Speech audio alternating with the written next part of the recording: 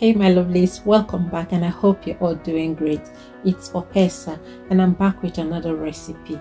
Today we'll be making some fish and plantain, also known as bole and fish, and I hope by the end of this video you get inspired to make some as well.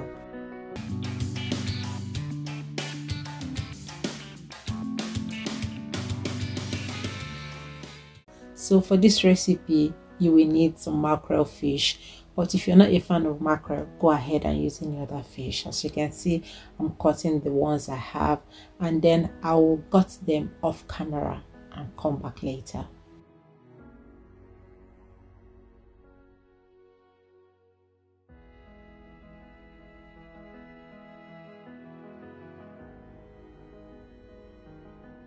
And then this is the fish. Now I actually washed them with some vinegar, salt and lime. So I'll rinse that off and then that's it. So here I've got about a teaspoon of fish seasoning. You can also use stock cubes or even salt, because the good thing about this fish is that you don't need that much seasoning. It's a very tasty fish. So I've gone ahead to add some oil to the fish seasoning and I'm just giving that a good mix. And then I'll rub it all over the fish.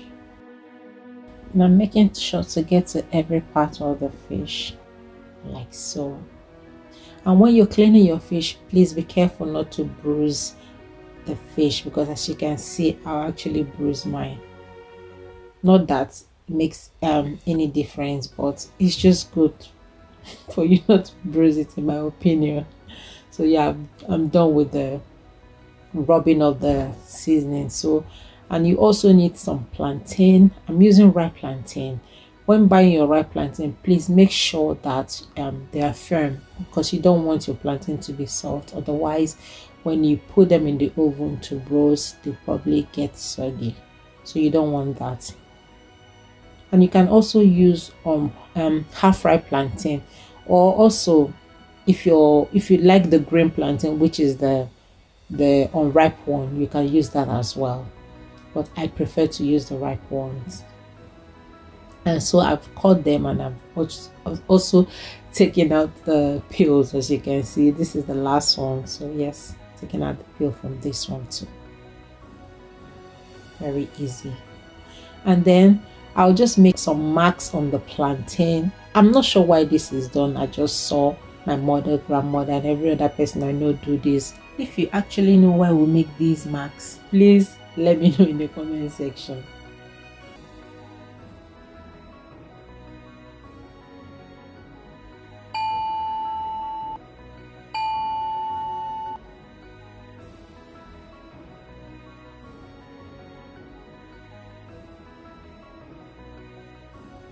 And after that, I'll rub some oil on the plantain to give me that brown even roast.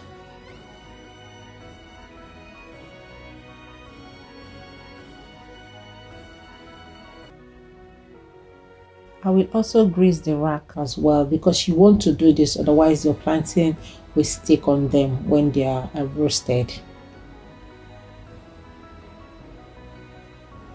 So yes, placing them now on the rack. And I'm just going to roast them in the oven or bake them.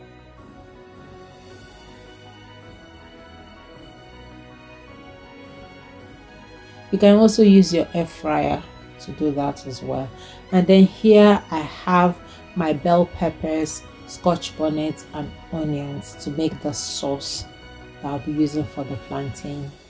And at this point you can also add some garlic and ginger, but because I already have frozen ones, so I'm going to be using that. That's why I didn't add it to this. So I've cleaned, washed and cut them into smaller sizes for easy blending. And I'm using my food processor, as you can see, and I'm just going to give this a rough blend.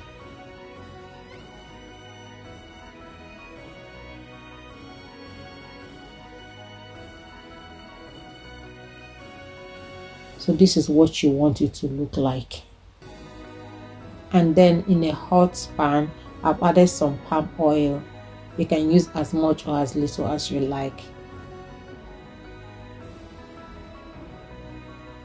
Now I'm adding the pepper blend.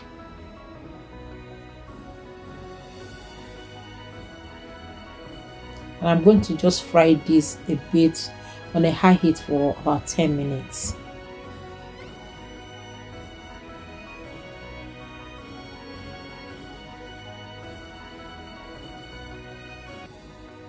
Then cover. And then after 10 minutes, I'll add my garlic and my ginger. Yes, so and then I will still cover that. I'll allow it to cook on medium heat until the water is almost dried. And while that is cooking, I'll go ahead and then I'll grease my air fryer so I can start air frying my fish.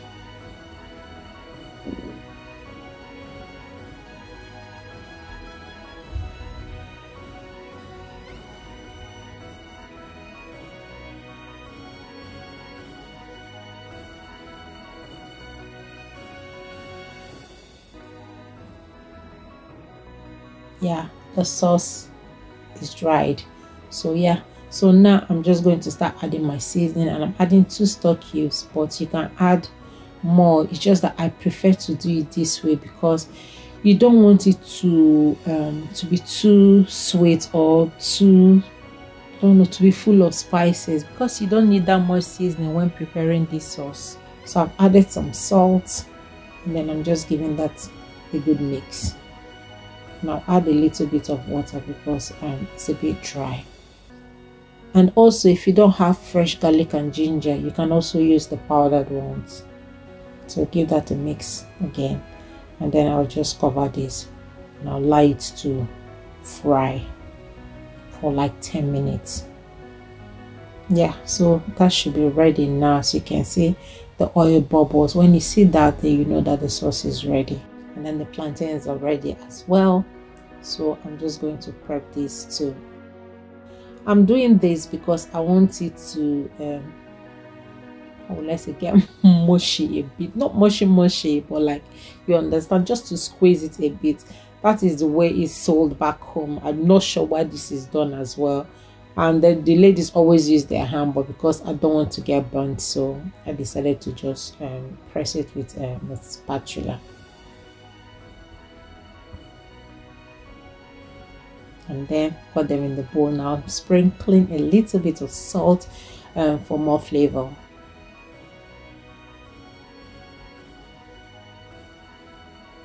And then I'm using the oil from the sauce, you know, the oil that was floating on the side. Yeah, that is the oil. I'm just drizzling some on top of the plantain, and I just give this a good shake to make sure that the oil has gone round or has touched every part of the plantain. And then I'm just going to put them in this bowl.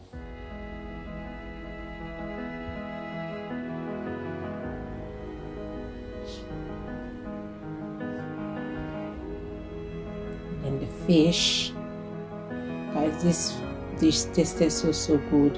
And then I'm just pouring some of the sauce on top of the plantain.